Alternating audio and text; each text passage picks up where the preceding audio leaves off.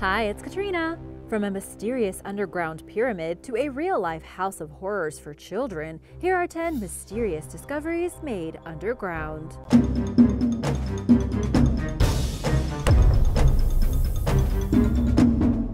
Number 10. Underground Pyramid.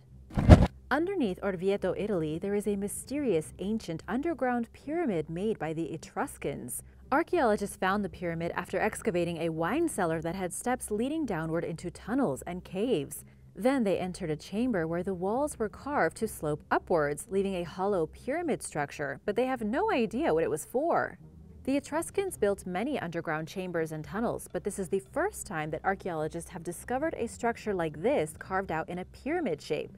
The Etruscans reached their peak from the 8th to the 5th century BC in central Italy and were famous for their art, commerce, writing, and metalwork, but were absorbed by the Roman Empire. They left many secrets behind, including these tunnels and pyramids that were backfilled with dirt towards the end of the 5th century BC, although nobody knows why.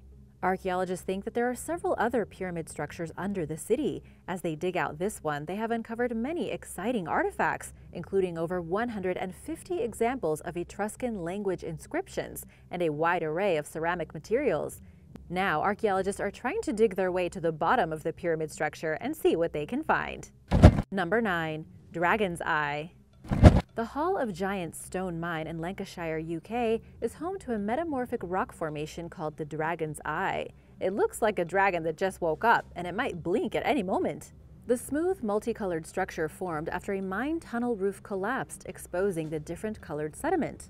Curiously, official information about the site is conspicuously absent from the internet, but all signs point toward it being a real place. In late 2019, the YouTube channel Underground Explorer C9C posted a video showing first-hand footage of their trek into the mine that houses the Dragon's Eye, and their Instagram account features photos detailing the journey.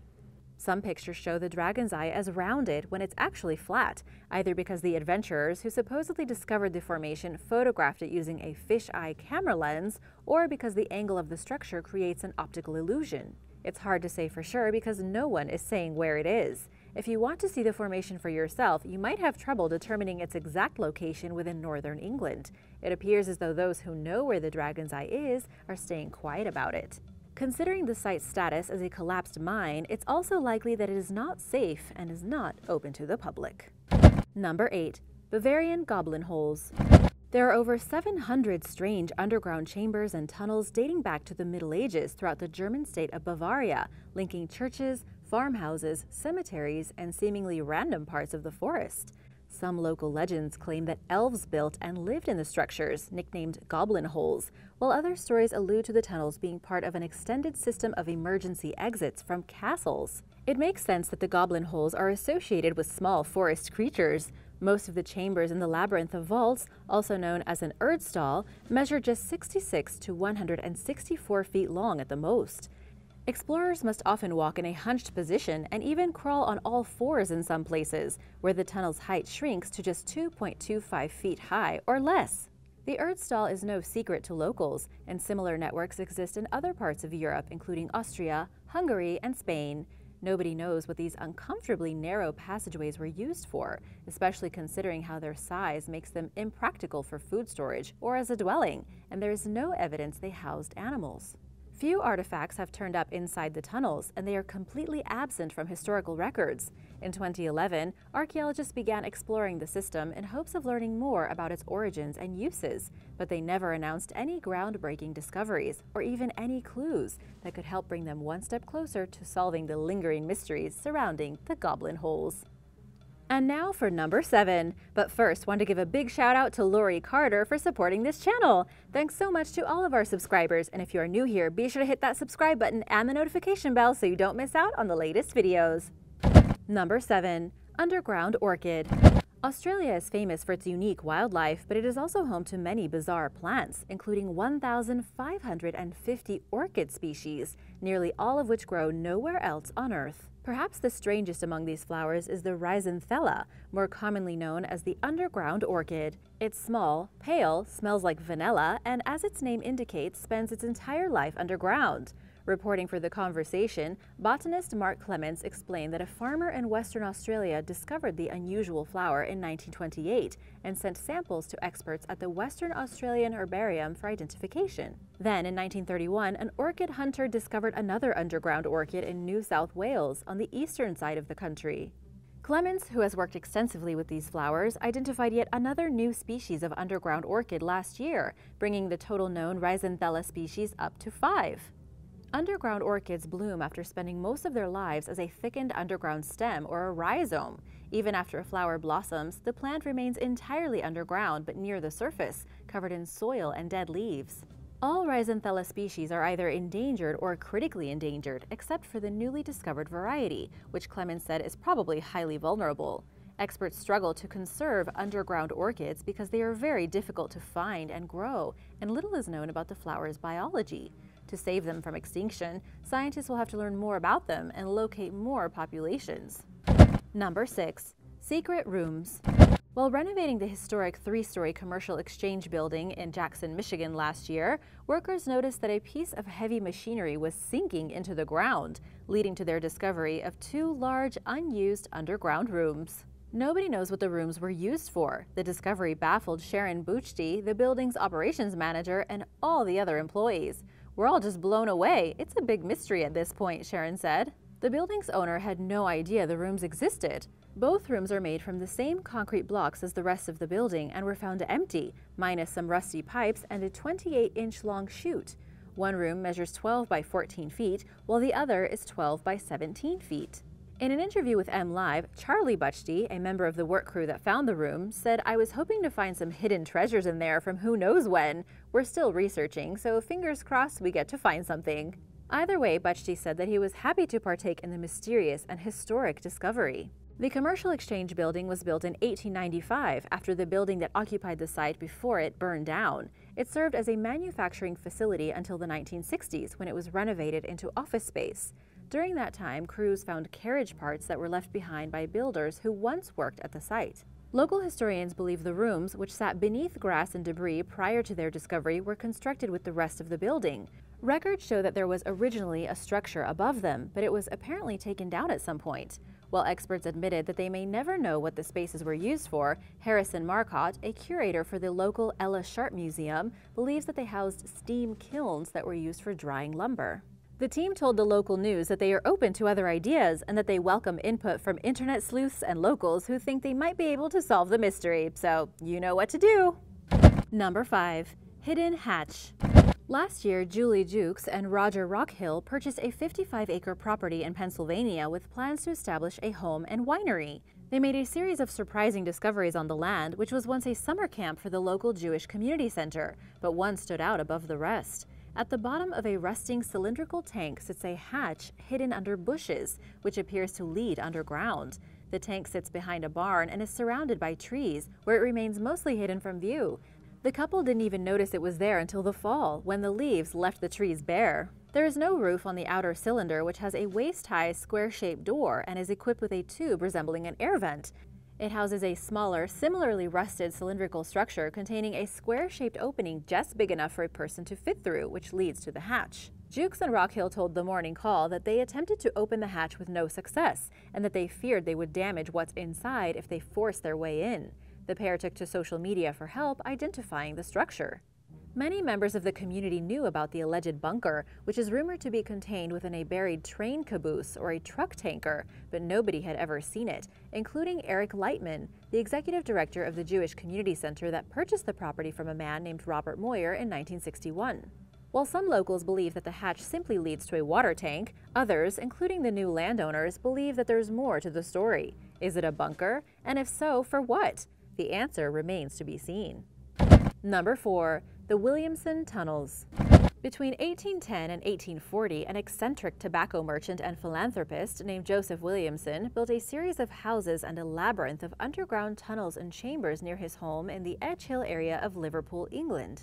He passed away in 1840 without ever telling anyone what the tunnels were for. Some say that Williamson was a religious fanatic who believed Armageddon was coming.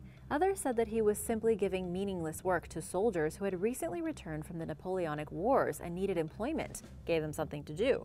The tunnels were gradually filled with rubble following Williamson's death and remained inaccessible until 1995, when archaeologists began investigating them. Excavations are ongoing, with some sections of the extensive subterranean network still filled with rubble, while others have been cleared out and are open to the public. Little is known about Williamson beyond what James Stonehouse, a 19th century antiquarian, wrote about the man. Williamson apparently took his reasons for building the tunnel to his grave, and while they are being opened up for the public's enjoyment, we have no clue why he made them. Number 3. Fosse d'Yonne. In Tonnerre, in northwestern France, there is a spring called the Fosse d'Yonne, which is fed by at least one underground river, as well as rainwater from nearby mountains, which travels to the spring via the limestone plateau surrounding the area. Despite what is known about the Fosse d'Yonne, there are still some mysteries surrounding it. On average, the spring gushes 311 liters of water per second, yet nobody has ever pinpointed the exact location of its source. Its centuries-long use dates back at least to Roman times, when the ancient Romans harnessed it for drinking water. The Celts treated the spring as sacred, and in the 18th century, the French placed a stone rim around the pool and used it as a public bathhouse. It was during that time that people began wondering where the apparently infinite water supply came from. Naturally, legends spread, including one claiming that the spring represented a portal to another world, and another story about a serpent that patrolled the bottom of the well. In 1974, 2 divers descended into the Fosse d'Yonne to try identifying its source. Both died, and so did another diver who attempted to explore the spring in 1996. In 2019, the mayor hired professional diver Pierre-Éric Dessegne to venture into the well's deadly depths, granting an exception to the town's diving ban, which was implemented following the 1996 fatality. Dessegne made it farther than the other divers had, traveling over 230 feet down and 1,214 feet from the entrance of the spring. He reached what he called the unknown zone, a place untouched by light and that no other human had ever accessed before. Before surfacing, Dessegne reached a gallery that he noticed was not blocked, meaning it could be possible to venture further in. But he got no closer than previous explorers to locating the spring's source, and believes that the mystery may never be solved. Dessegne said in a BBC documentary, "In fact, the springs and the galleries do not offer themselves easily. We have human and technological limits." Number 2. Underground City. In the 1980s, construction workers discovered an ancient city beneath the streets and buildings of northeastern Turkey's Aydıntepe district. Located within the Bayburt province, one of the country's least populated regions, the Aydıntepe underground city was carved over 6.5 feet below ground without any building materials. Corridors measuring 1 meter wide and 2 meters high connect what were once hallways, chambers, cellars, water sources, storage rooms, and a pool. The city dates back roughly 3,000 years and was used as a refuge from Roman persecution during early Christianity, according to the district governor. Evidence shows that Muslims also occupied the site at some point. Those sheltering in the underground city closed their secret settlement off from the outside world by covering its entrance with a round piece of rock measuring 1.5 meters in diameter. A portion of the city was open to the public last year, and excavations are ongoing.